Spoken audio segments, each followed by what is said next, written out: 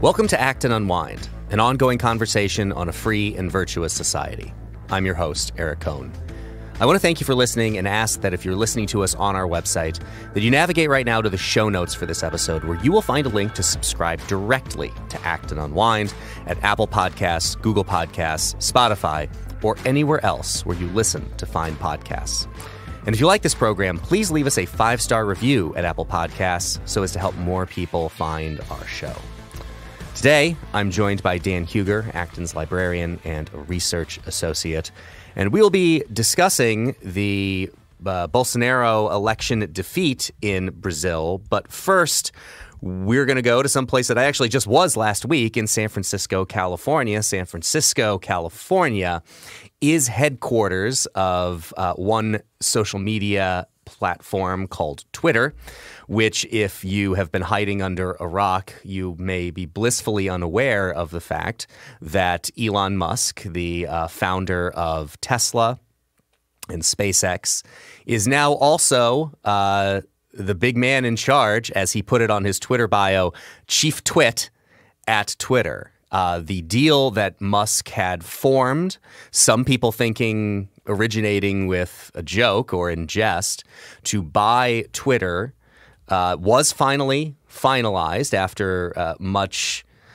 politicking and legal back and forth, where it appeared that Musk was trying to get out of the deal. Ends up going through.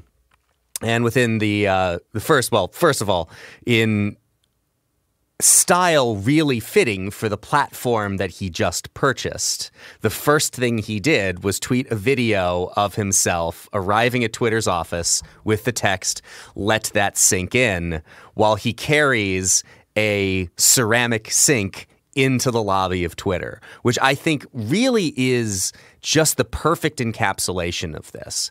Because what I'm having a hard time delineating is the extent to which Musk is serious about this. Like, he actually wants to make the kinds of changes in line with the rhetoric that he has used that would, in his opinion, make Twitter a better platform. Or if he really is just having fun and it's a troll. And I know it can be both, but trying to figure out where the line is and if it's majority troll or majority seriousness, I think that may change from moment to moment for him. But nonetheless, he does seem to be having a good time. He immediately dismissed several top executives, including the CEO and the CFO. He's floated the idea of charging $20 a month to people who have the blue check marks behind their name for them to keep their verification. Dan, to what extent do you think Elon Musk is serious about his motivation for buying Twitter, taking it private, no longer a public company, to be able to make the kind of changes that he thinks are necessary to make it a true free speech platform? How much do you think he's motivated by that, and how much do you think he may be motivated by the entertainment value of all of this?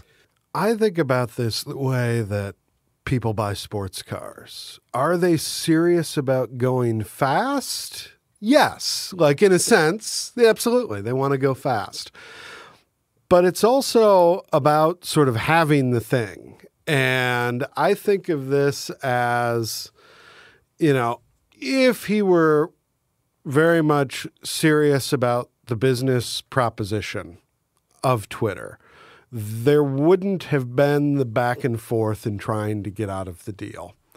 I think he probably has some ideas that may or may not improve the platform, but I don't think that he's fundamentally animated by a really concrete business plan that he thinks is a winner. I think that this started out as a troll, got a little out of hand, and at this point, he's trying to make the best of it while still enjoying it.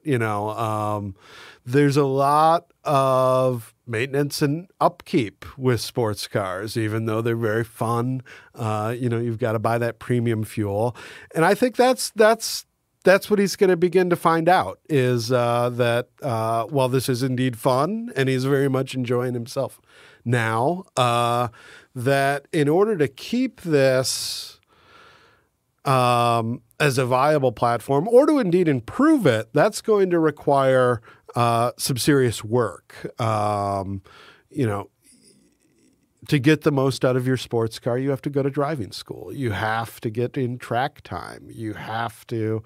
It's I think best case scenario, this winds up a hobby that he acquires some skill in and delivers some value to all the Twitter users. In the end, the worst case scenario is, this becomes, it sits in the garage all day and it's just there. It slowly degrades, doesn't provide value for users, and that he moves on to something else. And he's got a lot else going on to move on to. It is a expensive midlife crisis purchase, if we're going to look at it that way. $44 billion acquisition. It remind me of the joke that I heard around the time that Jeff Bezos purchased Whole Foods. And the joke was Jeff Bezos saying to his Amazon Alexa, buy something from Whole Foods. And the response from Alexa is, buying Whole Foods. Oops. I think the balance that you struck there is probably correct. I don't think Elon Musk is really in any way indifferent to the kinds of things, or not serious about the concerns that he has raised about Twitter as a platform, and whether or not the attempts for him to get out of the deal really were about trying to discover more of the nature of the company, how bad the problem with bots actually is.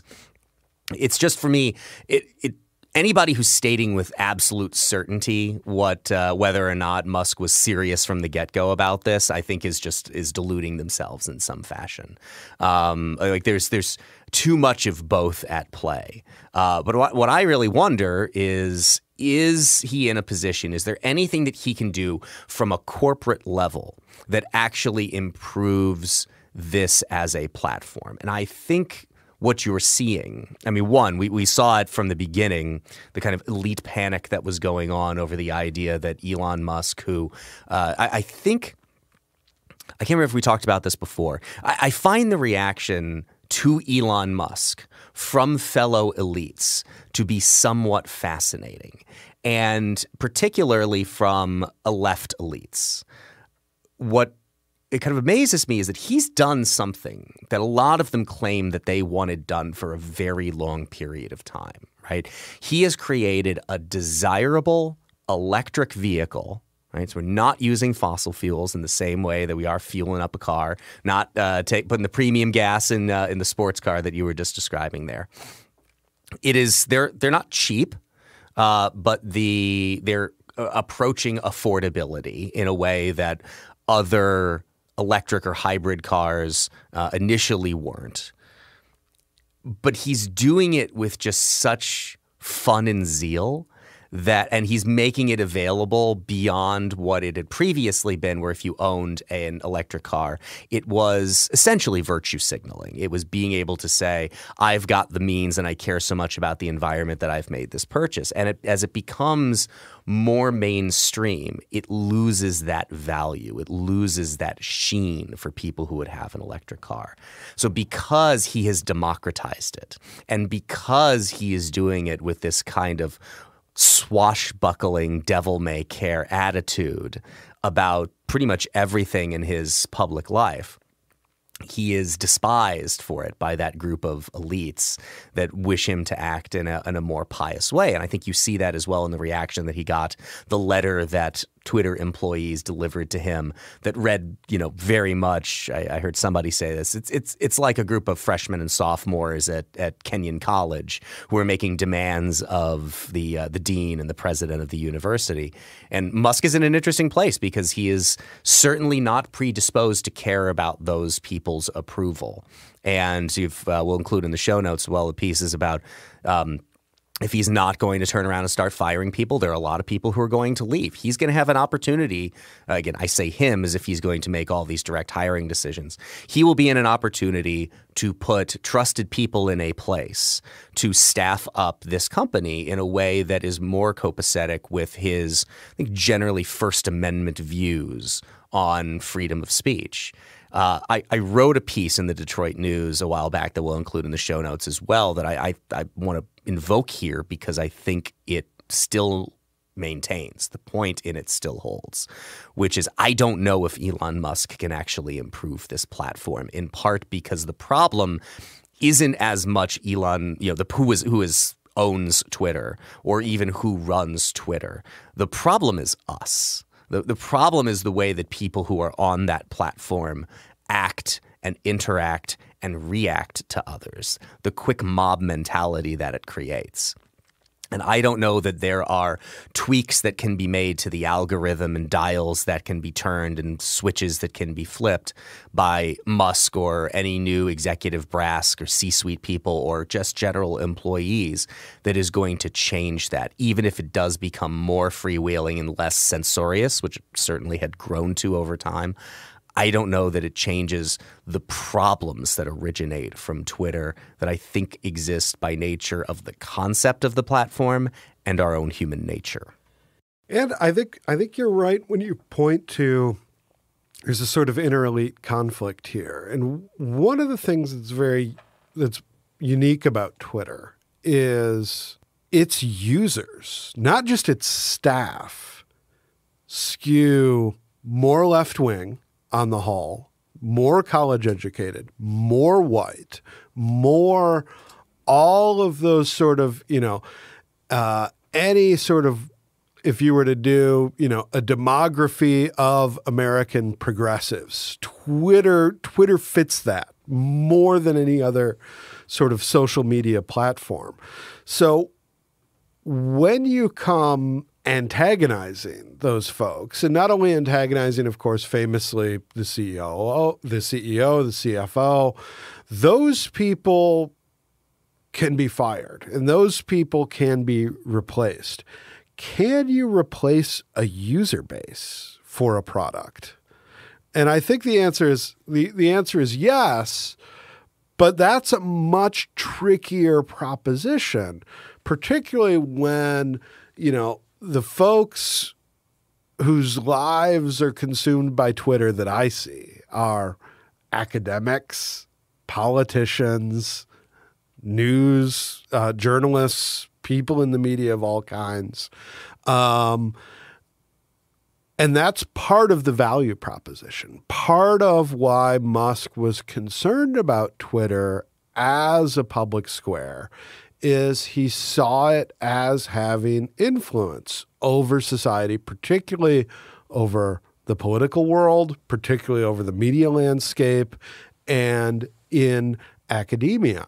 And how you can, I don't know if you can reform those things. I don't know if the problem with those things is the way people message each other over social media. Like, I think all of those institutions have problems. I think many of those problems are exacerbated by social media, but I don't think they're fundamentally rooted there. And, if there's a critical mass of these people that derive their value from this, leave, I don't see any obvious replacement for them in terms of maintaining Twitter's sort of influence and high leverage as a sort of social media space. This is similar to the argument that I made for most of the years that Donald Trump was president, to make a brief political point here, which is the set aside your feelings about that whole experience for a moment and just say that, I think it helped a lot of people realize there was some problems with this country. And I don't think Donald Trump caused any of those problems. I think he's a symptom of those problems. I think what you described is correct, that there are problems in the political landscape, in our political institutions, in media institutions, in academia, in those institutions. That Twitter makes worse. Social media in general makes worse, but it didn't create those problems. It probably is making it worse, but it didn't create them. They originate someplace else. And I don't know how much Musk can actually influence the kind of status-seeking part of all of this. I do think, in a way, the requirement to subscribe to Twitter Blue, which is the subscription service, it's basically Twitter's attempt to compete with something like Substack that's doing these paid newsletters for people who are, in most cases, journalists who've left larger publications and are going out on their own, that you need to subscribe to that in order to keep your blue check mark. One of the things I just think is going to be fascinating is how initially I remember we could go back to when Trump was banned from Twitter, and you had all of these activists on the right, journalist activists on the right, saying that they were going to leave Twitter for Gab or Truth Social or something else. And for the most part, nobody did. This is like the people who always caterwaul about elections and say that if so-and-so wins, I'm moving to Canada. And pretty much nobody ever does it. I think it's going to be interesting to see now the same people who freaked out about Elon Musk buying it, if any of them are going to, one, depart the platform at all, or B, if this one, I did one and B. Two, if this plan to require them to purchase a subscription service to maintain their precious blue checkmark is actually going to motivate them to do that, which ties into one of the things that Musk actually does have to try to do now that he has purchased this. If he doesn't want this to just become like the sports car that you described and kind of a sunken cost problem, one that continually cost him a lot of money to maintain. Is he going to think about this kind of like a sports franchise where if you're like Steve Cohen buying the New York Mets, of course you want the Mets to be profitable, but you're worth however many billions of dollars and it's a play toy for you. I'm interested to see if Musk can make and really could solve the biggest problem that Twitter always had. People misidentify the biggest problem that as a company Twitter had. I don't think it was ever the kind of user base issues that we were talking about here and the way people interact with each other, nor do I think it was the censorious regime that existed there that we probably all agree. Some content moderation is necessary. Twitter certainly had problems in the way that it approached all of that. The question is, can it be a profitable company? And I don't know what the answer to that question is. And one of the challenges Musk is going to have is to figure out a way to make a company that, to my understanding, and anybody's welcome to correct me if I'm wrong about this, I don't think has ever made money. It is largely the stock valuation, same way that we see this in a lot of tech companies, that their valuation far outstrips the actual revenue and profit that they bring in. That's the biggest thing Musk has to solve for, and I just don't know if he has a plan there or if there is a plan that actually makes Twitter profitable. I think that's true, and I think the analogy to sports teams is instructive because sports in the United States are mostly run by cartels. We call them leagues. We have the National Hockey League. We have the National Basketball Association. We have the National Football League.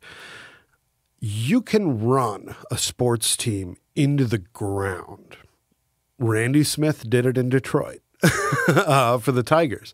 There are many, many examples throughout all of sports, but there's only so many teams. And there is scarce real estate there. So if, you can have an absolutely terrible basketball team sell for more money than any basketball team has ever sold to, because there are people that are anxious to own a basketball team. And one of the reasons they're anxious to own it is it doesn't really matter how they run it. As long as the sport in general is successful, that team will always have value. This is not true of social media. I mean, people talk about big tech and they talk about these companies, but MySpace was a big player in early social media. And now I'm old enough to remember Friendster. Yeah. There's no reason why Twitter has to be one of the big 3 or 4 social media platforms 5 years from now, in a way that the Sacramento Kings will be a basketball team 5 years from now, no matter how bad they are. And so I think there's a real there's a real imperative if you even just want to recoup your original purchase price. Like, you have to generate value there in some way that, the Twitter name and Twitter's place in public life is not guaranteed. And there were a lot of people, including Elon Musk, who were very frustrated with the way that Twitter was run.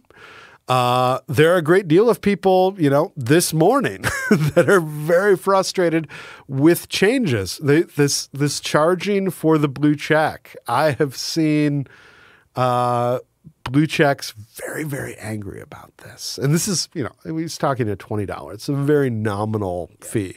And I'm not sure, in addition to the check, maybe there's some additional functionality that comes with that. But the prospect of $20 a month for journalists who make their living writing stories, sharing their stories, promoting their stories, the visceral reaction to this makes me think that Twitter's not in a secure place, and that maybe, you don't need everyone to leave for Canada. If you get enough people, because all of these, the value is in the network. And if you get a critical mass of people to leave because they're frustrated with the direction of the platform, because they think, fees are onerous, like, there are rivals out there. This is not the only game in town. And there is now a whole new set of incentives. We talked about some of these alternative platforms to Twitter that many people on the right, none of those really panned out. That doesn't mean that its left-wing equivalent won't. Right-wing talk radio took this nation by storm. Air America did not, because there were unique things. And I think if you look at left-wing elites in this country, they are very much more online. They are more invested in Twitter in particular.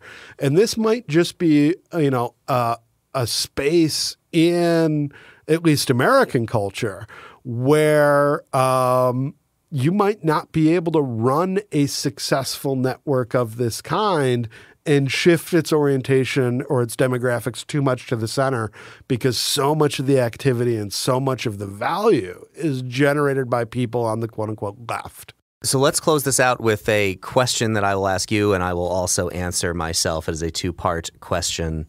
With apologies to Rich Lowry and the Editor's Podcast at National Review, who does these exit questions. I'm going to steal from him just for this one time. First part of the question. In 1 year, will Twitter be discernibly better? And part two, in 7 years, will Twitter exist? I think Twitter will be exactly the same as it is. It might have a different set of problems. Whether it exists in 7 years, I think this is a space that's rife for disruption. And I don't think this has to do with Musk buying it. I think the question, does Twitter exist in at least the recognizable form? Will there be an app that some people use? Yes. Whether it is what it is today, 7 years from now, I think is a totally open question. You look at the place, where was Twitter 7 years ago? In, what is this now, 2015? Twitter's what, 10 years old? 11 years old as a product. And we tend to forget this. So 7 years is a very long time, especially for, what is it, the third, fourth most popular social media app here? I mean, this is not the most used platform, although it certainly is among certain sets of people, think tankers among them. I think it's a very open question as to whether it'll be around 7 years from now. And that could have very little to do with Elon Musk. For the record, Twitter was founded March 21st, 2006, so 16 years old. Of course, it takes some time for it to come into its own and really become what it is right now. The answer to question number one is Dan got it exactly right. I think it will be pretty much the same. And in 7 years, I'm going to go with no. I don't think Twitter exists in 7 years. It has been replaced by something else. But that's the key point, is not that the conversation, not what Twitter represents is going away, but what these individual companies, I think, are much less secure than the desire for what they serve is, and will take some kind of a different form. The Sacramento Kings will be here in 7 years. Absolutely. Let's move on to our second topic, which is the presidential election in Brazil. So there's a runoff election, which we got results for over the weekend. The current president, Jair Bolsonaro, comes in with about 49% of the vote, about 58 million votes. And his opponent, Lula, almost 51% of the vote, about 2 million, a little more than 2 million more votes than Bolsonaro got. So Bolsonaro, it's tied into these conversations that we've been having about the rise of populism around the world, not just here in the United States. You had a lot of leaders around the same time that Donald Trump becomes president that once people established really something for themselves to fixate on in Trump and start seeing patterns emerge around the rest of the world, or at least that was the perception. People like Bolsonaro in Brazil. You even got comparisons of Boris Johnson in the United Kingdom, Duterte in the Philippines. The question that is really preoccupying people right now about this Brazil election is whether or not Bolsonaro himself is going to accept the outcome of this election. So what I first start wondering then is, look, there's a lot to the narrative about the threats to democracy. We have an election coming up in this country in just a little over a week, and there are some people who very much would like the election to be a debate about threats to democracy, which I don't think is an irrelevant issue, but it is certainly not what is foremost on voters' minds. Do you see... Where do you see now that like Bolsonaro looks to have lost this election, this global wave of populism? What do you think, if there's anything we should take away from Bolsonaro losing to Lula, and if that means anything for what we've been told is this rising tide of right-wing populism, often illiberal populism, not just in the United States, but in places like Brazil and around the world? So in Latin America, you often have poor choices. This reminds me a lot of, there was an election in Peru, the last election cycle in Peru, where you have Lula, who was convicted on corruption charges, spent some time in prison, was later overturned, but an undoubtedly corrupt administration under Brazil. You have had an extremely dysfunctional state under President Bolsonaro. I think whether or not when Bolsonaro was first elected, it was part of an extremely eclectic coalition. And he became the leader of that through some sort of political maneuvering and through also sort of by default. So I will be interested in the coming weeks to see what the parties, the sort of various center to right parties that have been involved in various capacities in the Bolsonaro regime, how they react to this election. Because Bolsonaro does not lead a long-established dominant party. He leads a very fractious coalition that came to power only very recently. This is 2018. So I think a lot of Brazil's democracy is younger than ours. Since 1980 was his latest sort of instantiation, although it has a history that goes back further than that. So you have a lot of this depends on the political coalition, I think.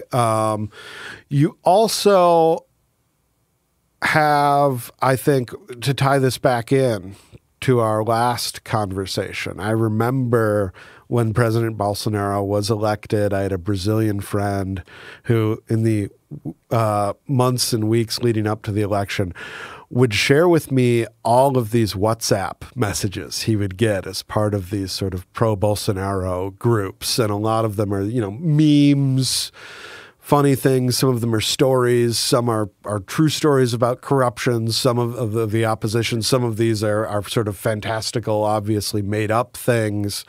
And you have this phenomena when we talk about the sort of dysfunction that Twitter puts into a political landscape like the United States.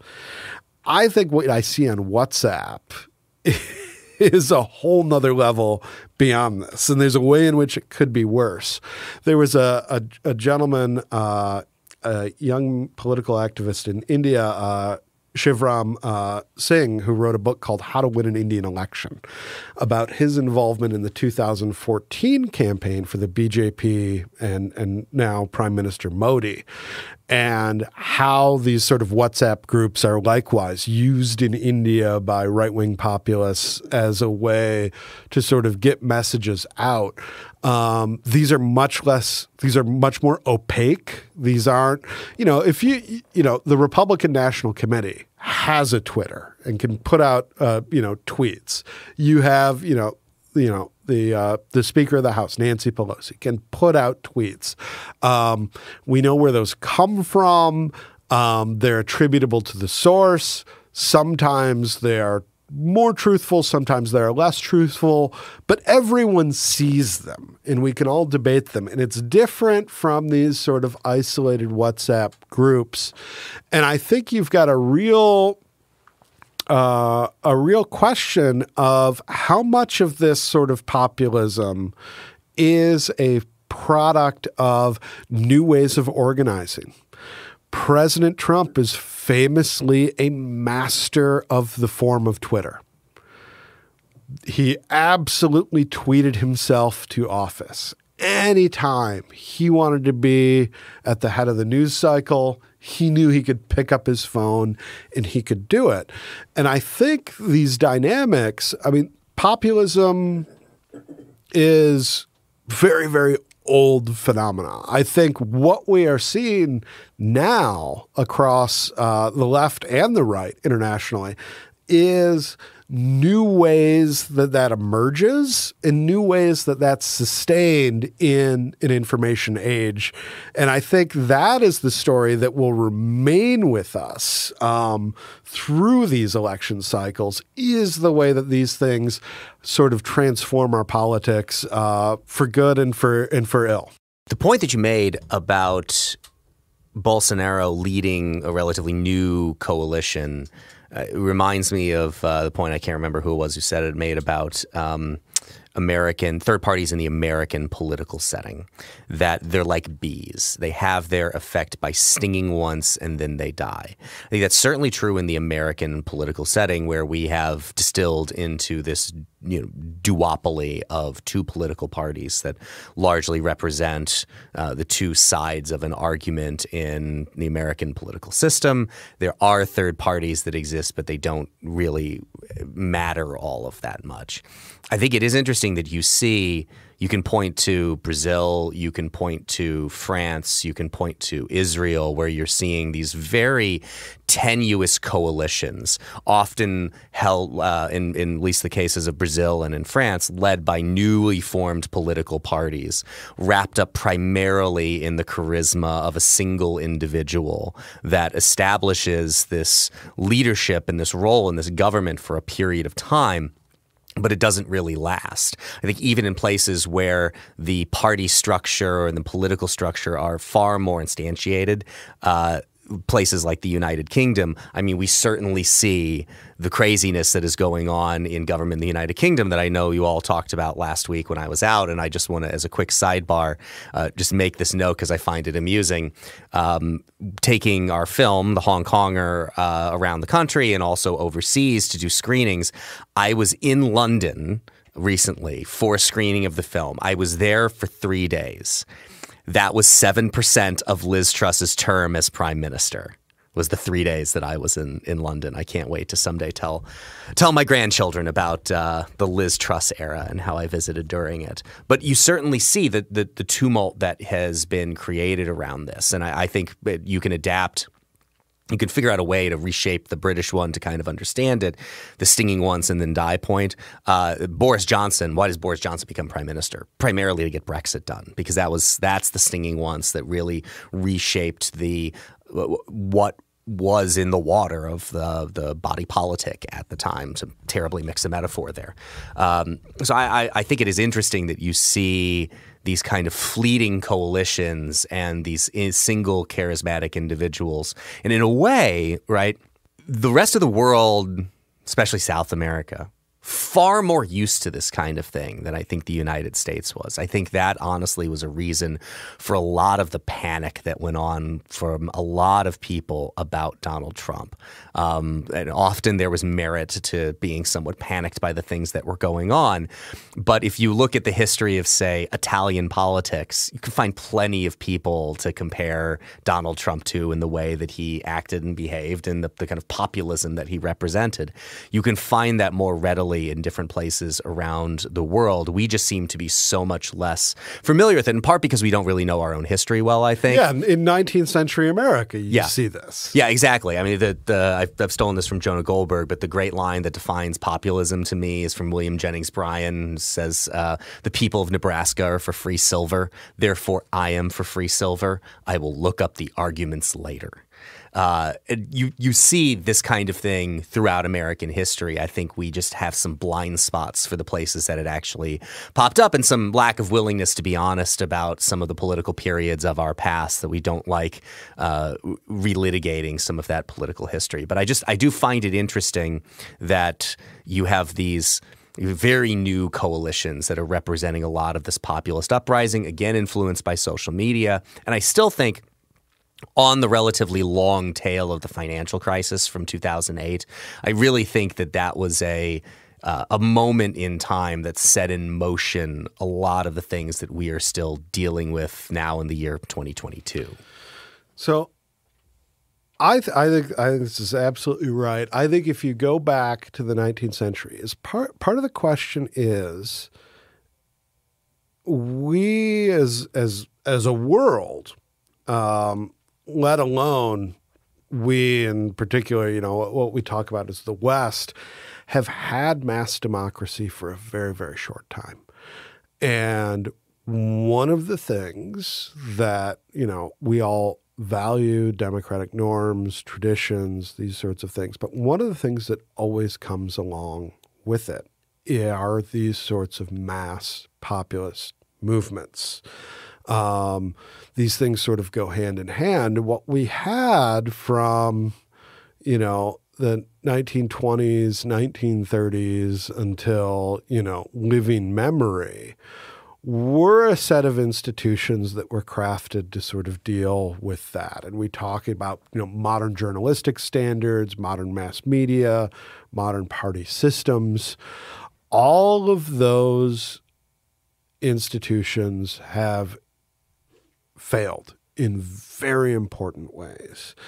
And many people distrust them for many legitimate reasons.